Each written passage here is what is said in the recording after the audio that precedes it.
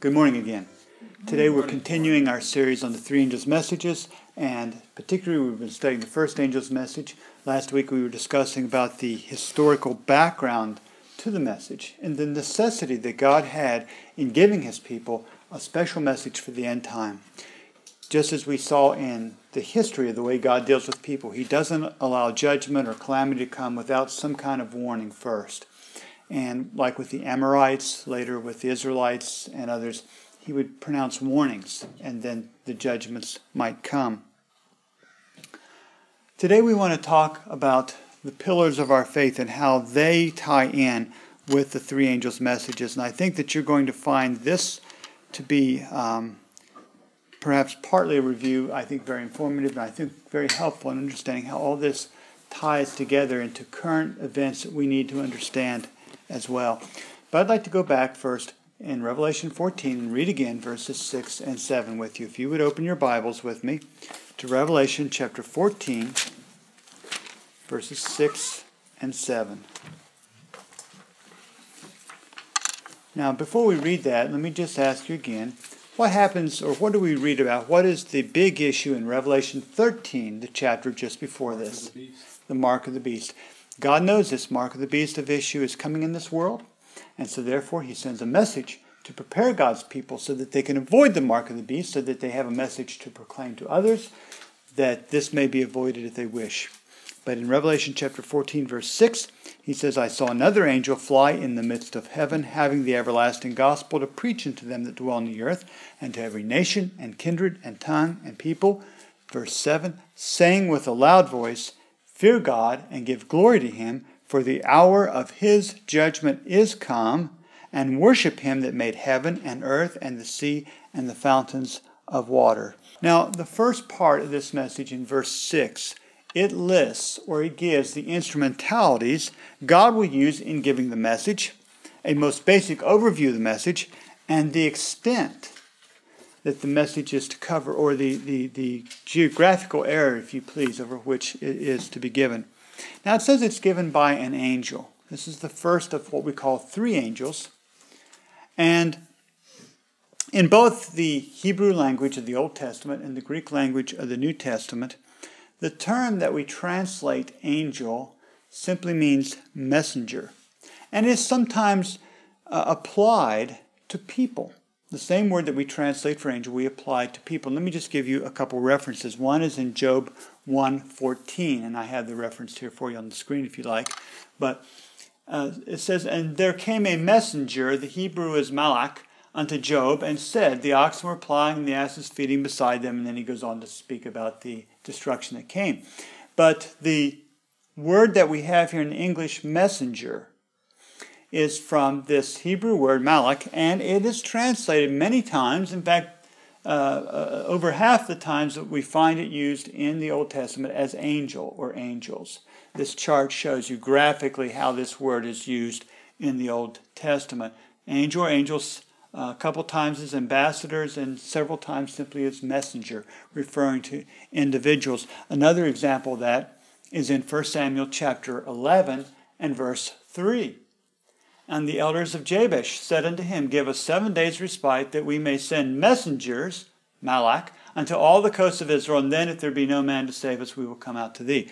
Remember, these men were coming, and they were going to put out the eyes of these men and kill them. And they said, give us a little time. And, of course, they sent for help, and God brought help to them. In the New Testament, in Luke chapter 7 and verse 24, And when the messengers of John were departed, he began to speak unto the people concerning John. What went ye out into the wilderness for to see? A reed shaken with the wind? But in this verse, in the beginning of it, when it speaks about messengers, this is from the word angelon, which is from angelos. And angelos is the lemma, or the basic word that we translate angel. And so angelon is simply a variation of it. But these were messengers. They were human beings. And yet we also translate this word angel in other places. Also, here in fact you see that it is usually translated angels, but it's translated messenger 7 times in the New Testament. Okay? Another place is in Luke chapter 9 and verse 52. And he sent messengers before his face, and they went and entered into a village of the Samaritans to make ready for him. And here we see that again it's from the basic Latin word angelos, for angel. And so when it speaks here in Revelation 14 about a first angel, a second angel, a third angel, it's speaking about messengers because we realize that it's not going to be a literal angel, a being that is angelic in nature, but it's going to be people who are angels in function. Do you understand the difference between being an angel in nature and an angel in function? An angel is a messenger, right? There are what we call heavenly beings that are angels. We think of them having wings, being able to fly, being able to swiftly come to the earth. They share God's message. They do His bidding. They are angels not only in function but in nature. We are not an angel like that in nature, but we can be an angel in function. We have the function of being a messenger. Even Christ is called the archangel. He is a messenger of God, isn't he? Okay. But he's not an angel in function, in nature like the angels, but he's an angel by function, you see. Christ is also called in Hebrews 3:1 an apostle. He's an apostle of God. Apostle is one sent. He was sent of God. See, he wasn't an apostle in nature necessarily like the 12, although he did take human flesh. But he's an apostle by function. And so these angels represent men and women giving a message from God. And that message is called the everlasting gospel. And the extent of its promulgation is to every nation and kindred and tongue and people. Now the second part of this message in verse 7 gives the intensity and the means by which it is given and its specific content. Now there are three verbs that form a part of this command in verse 7, and none of which should be overlooked. And on our screen here we have these three verbs and what we are to do. It says we are to fear God. We are to fear, to reverence God. We are to give glory to Him, and we are to worship God specifically as the Creator, as the one who created all things. And the reason for this reference is given. He says, because the hour of His judgment has come. These parts of the message are all interwoven with each other and with the everlasting gospel. To be ready for the judgment, one must properly worship and respect the God of the judgment. The standard of the judgment must be understood. In the command to worship God as the Creator, we find a call to return to the keeping of not only all the commandments, but specifically the fourth commandment, the commandment that talks about creation. Now, within these messages, and we find an interlocking, an interrelationship between these different messages, we find really the part and parcel of Adventism and all that it is. Now, in Proverbs chapter 9 and verse 1, if we could turn there, the Scripture says that wisdom hath builded her house, she hath hewn out her 7 pillars. Now, we don't usually think of wisdom, maybe, as someone who has a house, someone who's hewn out her 7 pillars. But in Proverbs 8, in the chapter just before this, wisdom is spoken of there. And we understand that this wisdom is in making reference to Jesus Christ. Now you say, well, why is it spoken of as her in verse 9? And the reason is that Hebrew is a gender-based language, and the word wisdom in Hebrew is a feminine word. It has to be translated her. But it represents Christ. And in Proverbs chapter 8, verses 1 and 2, it speaks about wisdom here. It introduces wisdom here in this chapter, although it's been spoken of prior also. And it says, doth not wisdom cry, and understanding put forth her voice? She standeth in the top of high places by the way, in the places of the paths. And then in verses 15 and 16, it says, by me, referring to wisdom, by me kings reign and princes decree justice. By me princes rule, and nobles, even all the judges of the earth. And we might be thinking, well, yes, kings use wisdom, princes use judgment and wisdom in their decree, yes. But when you think about that and compare it with Daniel chapter 2, verses 20 and 21, there Daniel answered and said, Blessed be the name of God forever and ever, for wisdom and might are his, and he changeth the times and the seasons. And what else does he do? He removeth kings and setteth up kings. He giveth wisdom unto the wise and knowledge to them that know understanding. And so, wisdom sets up kings. It gives them their reign. And then back in Proverbs 8 again, in verses 22 through 25, it says, wisdom says, The Lord possessed me in the beginning of his way, before his works of old. I was set up from everlasting, from the beginning, or ever the earth was. When there were no depths, I was brought forth. When there were no fountains abounding with water, before the mountains were settled, before the hills was I brought forth. And the Hebrew means begot. I was begotten. And we understand that this is speaking about Jesus Christ. He is the wisdom of God. And so, wisdom, Christ has his 7 pillars. 7 pillars. Now it's interesting to note that the 3 angels' messages have been defined by Ellen White as pillars of the faith. Ellen White states that the first and second angels' messages and the third are landmarks and pillars of our faith. And in fact, I'd like to look at a statement that she says, and then we're going to expand on it a little bit, where she speaks about the pillars of our faith. And this is from the book Counsels to Writers and Editors on page 31.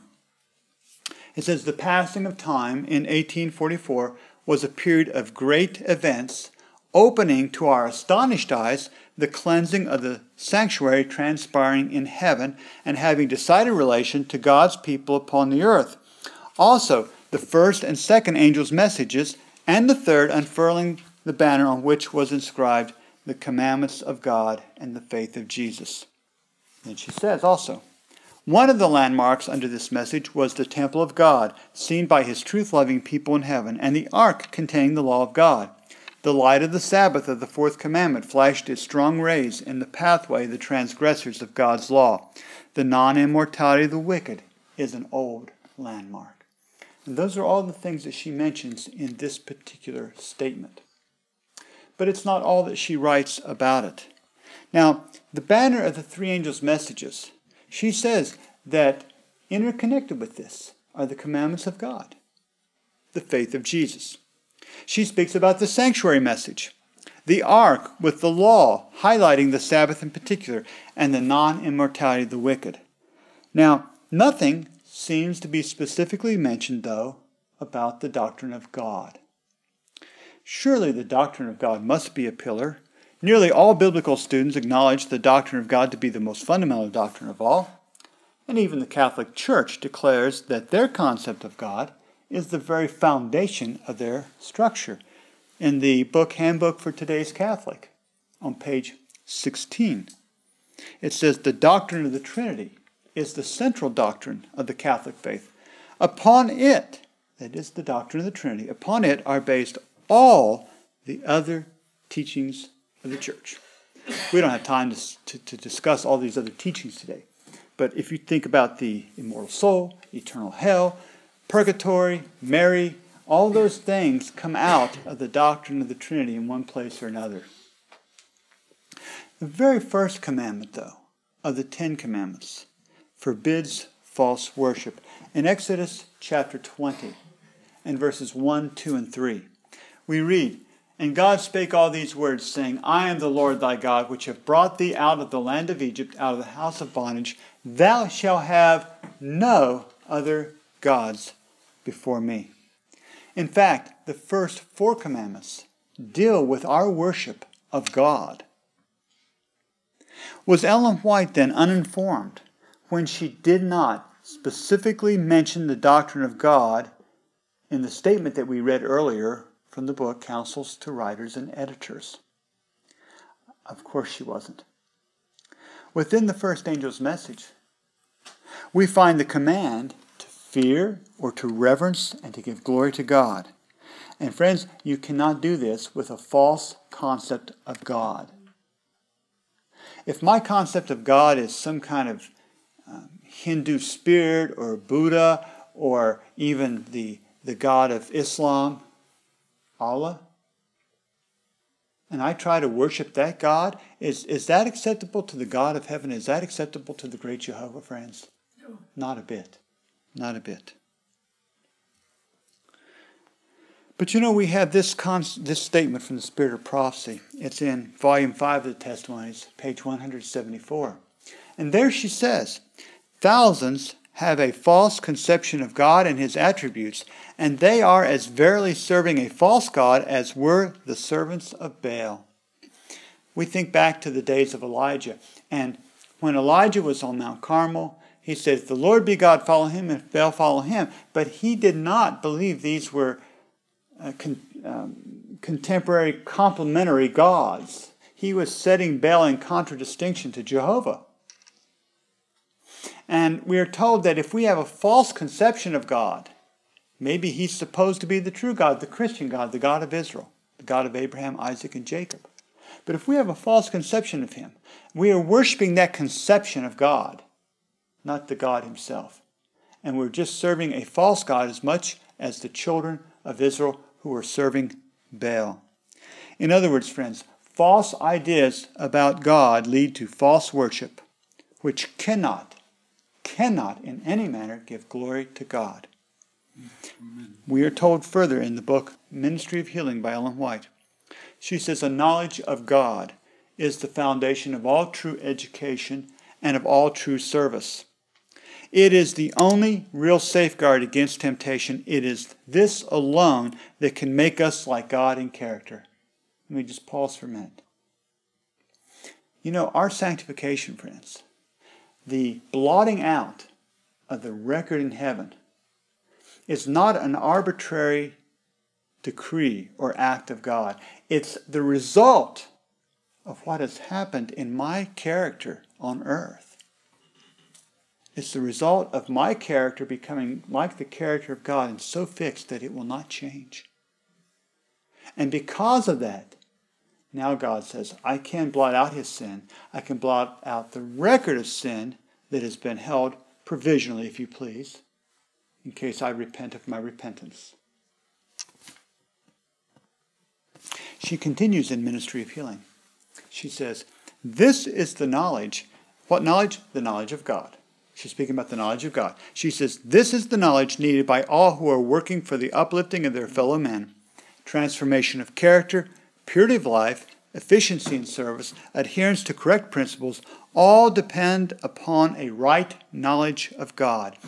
This knowledge is the essential preparation both for this life and the life to come. She doesn't say it's just an or a essential preparation. It's the essential preparation. There's nothing that supersedes this. Now, Ellen White says that this knowledge of God is essential.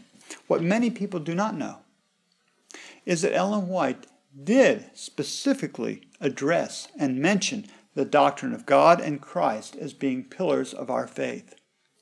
Because in the Statement of Councils and Writers and Editors, it's not mentioned there. And if you continue reading that statement, she actually says, well, I can't think of anything else at this time. But she did not say there's nothing else. She just said, at this moment, that's the ones I can think of. But maybe she had some of these very concepts in mind when she's speaking about the three angels' messages, because, as again, all of these interlock. You know, we have, beloved, we have a systematic theology unlike anyone in this world. Amen. Because every part of it fits. And they interlock together. But in the book, Ye Shall Receive Power, on page 235, and this actually comes from manuscript 62, published in 1905. She says, those who seek to remove the old landmarks are not holding fast. They are not remembering how they have received and heard. Now she's speaking about old landmarks, right? In 1905, I'm talking about old landmarks now, she says. And then she says, those who would try to bring in theories that would remove the pillars of our faith concerning the sanctuary or concerning the personality of God or of Christ are working as blind men. Did Ellen White ever mention something about the doctrine of God as an old landmark, as a pillar of our faith?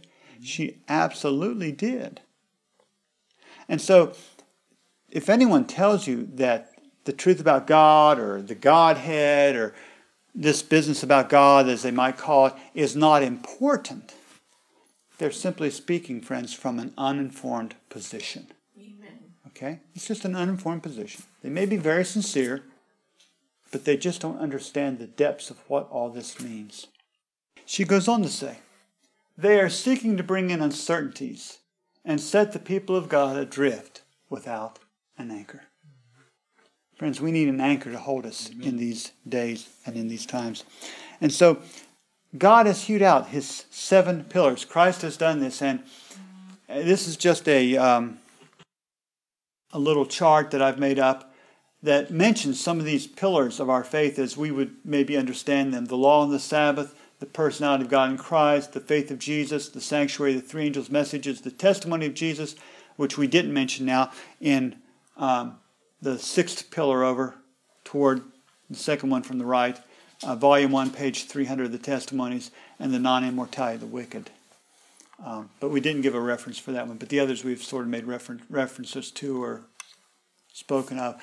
But all of those things, if you really think about it, they're all involved in the 3 angels' messages. See? That's why I can say the 3 angels' messages is part and parcel of what we're doing. It's really the entirety of it. Now, she wrote this last statement in 1905. And it's interesting because if you look at the historical context, right? And again, you know, as was it Cicero said that if we don't learn these lessons from the past, we're going to be condemned to make them for the future or whatever. But we have to know the history. In 1905, there were 2 concurrently running theological crises in the turn of the century in Adventism. I don't know if you realize this, but there were actually 2 theological crises that were occurring in the church at the same time. One, Dr. John Harvey Kellogg and his teachings of pantheism in the book The Living Temple. You probably have heard about that, haven't you? Mm-hmm. But there was also a man by the name of Albion Ballinger, or A.F. Ballinger. His middle initial F, his middle name was Fox. Maybe it wasn't so inappropriate. Albion Fox Ballinger. And he brought challenges to the sanctuary message. Now, I want you to carefully notice that Ellen White, writing concerning the issues with Ballinger's challenge to the sanctuary, she links the personality of God in Christ with the sanctuary as a landmark or pillar that must not be removed. Because the statement we read from Ye Shall Receive Power, this statement was a statement that she was writing concerning what was going on with Ballinger at that time. You go back and you get the original manuscript, you read the whole context of it. See? And so she understood that this personality of God in Christ was important, but she connects it with the sanctuary doctrine that Ballinger was also bringing attack against. The spirit of prophecy understood then that these 2 teachings were interrelated, and a person could not move one without producing an effect upon the other. And this is so true. You see, just think about the doctrine of the Trinity for a minute. The doctrine of the Trinity says Christ is co-equal, co-eternal with the Father, right, in every respect. And He is not in any way a subordinate to the Father. But if you're going to have a sanctuary, and you're going to have a sacrifice, someone has to die, and someone has to be a mediator. But how can Christ be a mediator between man and God if He's that God Himself? You see, one starts to tear down the other very quickly. Now, this statement, by the way, that Ellen White wrote again was in 1905, 7 years after The Desire of Ages had been published, a book which some historians today claim was Ellen White's subtle attempt to change the church's Christology. But she says here in 1905 that this is an old landmark and we're not to change it. Now let's just go through a brief history of some of Kellogg's thinking, because I think it's essential to understand and to have an understanding and the importance of the doctrine of God among Adventists. On October the 28th of 1903, Dr. Kellogg wrote a letter to G.I. Butler. G.I. Butler was a worker who had been around a long time. He had been the General Conference president before. And Kellogg wrote this to Butler. He says, "As far as I can fathom, the difficulty which is found in the living temple, the whole thing may be simmered down to this question. Is the Holy Ghost a person? You say no. I had supposed the Bible said this for the reason that the personal pronoun he is used when speaking of the Holy Ghost." Kellogg goes on to write, "Sister White uses the pronoun he and has said in so many words that the Holy Ghost is the third person of the Godhead. How the Holy Ghost can be the third person and not be a person at all is difficult for me to see." That's the issue today, too. And, it is, as Brother Mike says, the issue today, too. And, it's probable here that there was a misunderstanding, at least to a degree, in some of the terminology used. Butler probably perceiving the concept of person as the same equivalent of a being or a separate individual. See, that wasn't what Ellen White was speaking about, but you can see how Kellogg could have used these statements, just like people use them today. And in fact, Kellogg claimed that he was simply quoting the testimonies, and he gives a long list of several references that he claims that he was quoting from. We can show those another day. But now the next day, on October 29 of 1903, then the current General Conference President, A.G. Daniels, wrote a letter to Willie White, the son of Ellen White, concerning the pantheistic views of Kellogg. And notice what Daniels writes to White. He says he, referring to Dr. Kellogg, then stated that his former views regarding the Trinity had stood in his way of making a clear and absolutely correct statement, but that within a short time he had come to believe in the Trinity and could now see pretty clearly where all the difficulty was and believed that he could clear up the matter satisfactorily. Continues. He told me now that he believed in God the Father, God the Son, and God the Holy Ghost, and his view was that it was God the Holy Ghost and not God the Father that filled all space and every living thing. He said that if he had believed this before writing the book, he could have expressed his views without giving the wrong impression the book now gives. Earlier in his letter, Daniels had noted concerning Kellogg, he said that some days before coming to the council, he had been thinking the matter over and began to see that he had made a slight mistake in expressing his views. He felt sure that he believed just what the testimonies teach and what Dr. Waggoner and Elder Jones have taught for years, but he had come to believe that none of them had expressed the matter in correct form. He's saying it's semantics. Have you ever heard people say that? I believe just what Ellen White believes. I believe just what Jones and Waggoner believe. They just didn't express it the best way. I've expressed it in a better way. That's what Kellogg was saying. Kellogg thought that he taught what Ellen White, Jones, and Waggoner taught, but again, they had expressed it poorly and he was writing better. A.G. Daniels wrote to Kellogg, and Daniels said, "Now you can readily see that all this cannot be corrected by simply a change of terms." To Daniels' credit, he was astute enough to understand that this was not and could not be limited to just the semantics of the issue. Further, Daniels noted to Willie White that before his mother Ellen White had come out against the book Living Temple, Kellogg had given an, quote, fair warning that this battle would be fought out to the bitter end and that old traditional theories would be rolled under.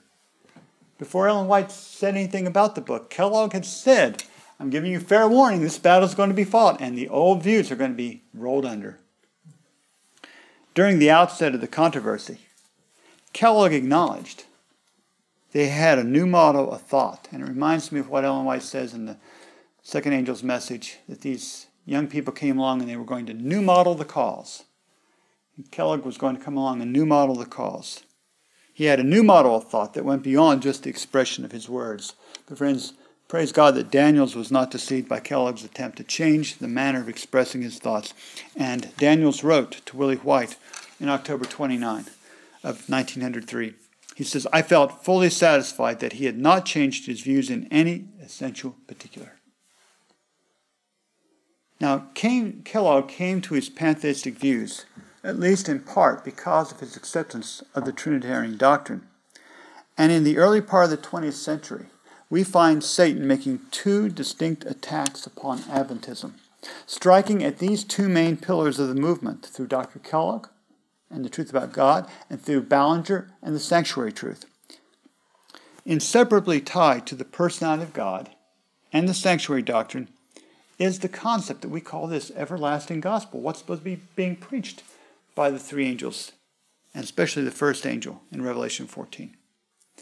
And if we go back to Ellen White's most often quoted statement on the pillars and landmarks, the one that we read from Councils to Writers and Editors on page 31, the phrase gospel, friends, is never used in that statement. Isn't that interesting? The phrase gospel isn't used. But we know that the gospel is paramount. And therefore we make a very logical and honest and clear deduction that the gospel is part of what's being presented in those pillars. And one of them is the first angel's message. And the first angel's message is to give the everlasting gospel. That's right. Another point that's never mentioned is the nature of Christ. It's not specifically mentioned. But yet, Ellen White wrote this in Youth Instructor of October 13, 1898. She says, the humanity of the Son of God is everything to us. It is the golden chain that binds our souls to Christ and through Christ to God. Should we conclude that the message of the gospel, the message that Paul said in 1 Corinthians 9:16, he says, for though I preach the gospel, I have nothing to glory of. For necessity is laid upon me, yea, woe is to me if I preach not the gospel. Can we imagine that this message that God gave doesn't include these important paramount issues? Can't think that. We must know that it does include those things.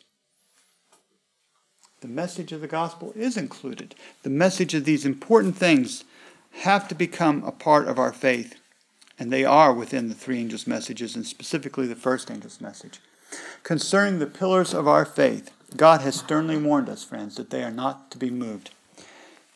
In Councils to Writers and Editors, again on page 26, Ellen White says, the proclamation of the first, second, and third angel's messages has been located by the word of inspiration. Not a peg or pin is to be removed. Not a peg or a pin is to be removed. She also noted in the book Medical Ministry, she says, let us take heed then how we build. Let us take heed then how we build. Let no one build unwisely. The Word of God is our only foundation. Every semblance of error will come upon us. Some of these errors will be very specious and attractive. But if received, they would remove the pillars of the foundation that Christ has established and set up a structure of man's building.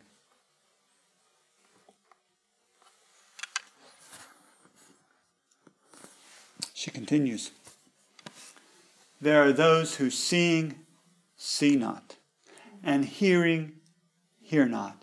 And under Satan's guidance, they prepare false foundations for human minds.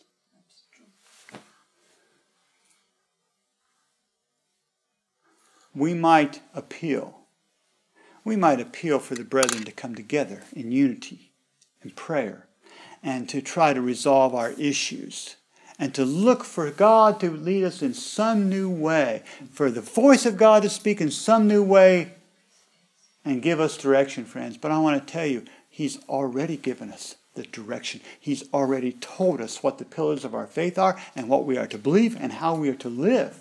And if I have to look for something new, I have a lack of faith in what He's already given me, friends. God has bestowed upon this people, especially through the spirit of prophecy, His Spirit in a unique way. And I don't need to look for a new manifestation to explain to me what we should be doing and what we should be teaching. We already have it.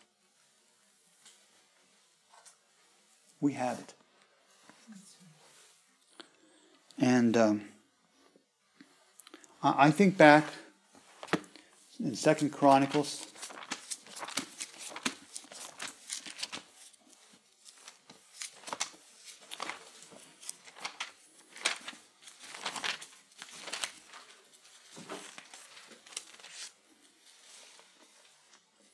Second Chronicles 18 and verse 1. Now Jehoshaphat, what kingdom was he king over? Not a trick question. Come on. Jehoshaphat, who was he king over? Judah. That's right. Was he considered by and large a good king or a bad king? Yeah, we mostly consider Jehoshaphat a good king. Did some good things. He had riches and honor and abundance and joined affinity with Ahab. Who was Ahab? Well, he was a good guy, right? Ahab was a real righteous guy from the king of the north, Israel. Self-righteous. Oh, Ahab had the most wicked wife we can ever imagine. If there's ever been a more wicked woman than Jezebel, I don't know who she is. But he joined affinity with Ahab. That meant that he gave his son to Ahab's daughter for marriage. And this would help cement and bind them together, form an alliance. Remember Athaliah? She wasn't so great either, was she? Killed off the king's seed afterwards. And they got together and they decided that they were going to go together and invade Ramoth Gilead. Remember? And God sent Jehoshaphat a message to a prophet, don't you dare do this. But Jehoshaphat did it anyhow. And he almost lost his life. Ahab did lose his life in that adventure. In 2 Chronicles 19 and verse 1, Jehoshaphat the king of Judah returned to his house in peace to Jerusalem, and Jehu the son of Hananiah the seer went out to meet him and said to King Jehoshaphat, shouldest thou help the ungodly and love them that hate the Lord? Therefore is wrath upon thee from before the Lord. He says, how dare you join up with Babylon? How dare you have affinity and join up and hobnob with these people who don't love me? We will talk about the second angel's message later. These things were written for our admonition, upon whom the ends of the world are come. And if we can't learn these lessons, friends, if we don't understand what the pillars of our faith are, how they tie into the three angels' messages, how they affect the everlasting gospel, then it's time that we find out and know where we stand and why we stand for what we stand.